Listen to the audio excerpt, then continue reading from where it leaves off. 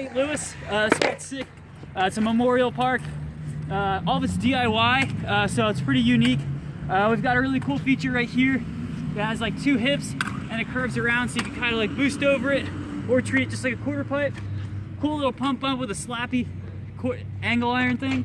And this is a really cool clamshell. They have a little sewer grate right in the middle. And it's all pull blocks, so you get a really good grind. They leave some bank to ledges. Super steep quarter pipe, they can't really skate. Then this cool hip. These are pretty steep, so probably get good Smith grinds and stuff. We have some 2 small, really mellow quarter pipes over there.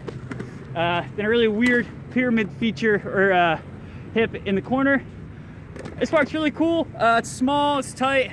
I don't know how much more they could really build, but they did a really good job. I like the concrete, it's smooth, so I'd probably give the park a good 7 out of 10. No helmets required. I don't believe there's lights or water fountains, but there is a porta potty. So bring your own water. Definitely stop by though. St. Louis,